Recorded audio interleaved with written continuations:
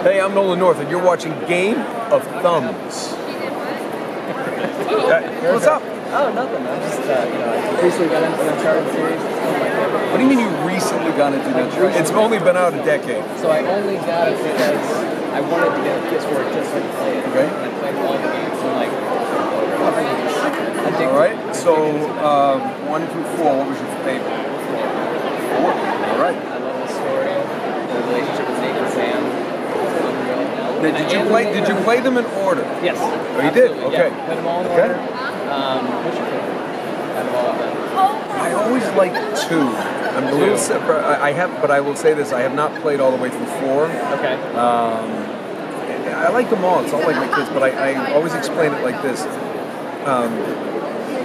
2, in terms of playing, I just think the pacing of it was just so good. It's almost every level you couldn't go to bed. Yeah. You know, you just had to get to the next level. There was an urgency to it. Yeah.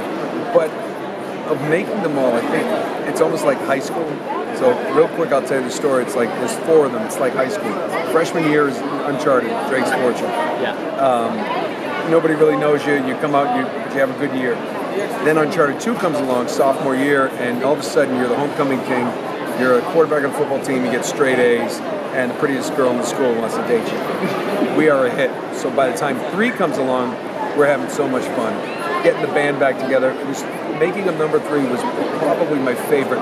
And the only reason it wasn't 4 is because 4, I knew that was the last one. Oh, yeah. And when we were making 3, I knew there was going to be a 4. So there was that little pressure was off. But 4, it's almost like that senior year of school. I got to get a job or go to college. So. I love what they did with Nathan's story and how they wrapped up everything. Yeah. Him and perfect.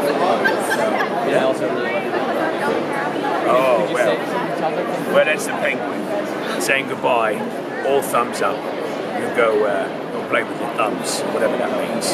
Penguin don't care. Good to meet you, man.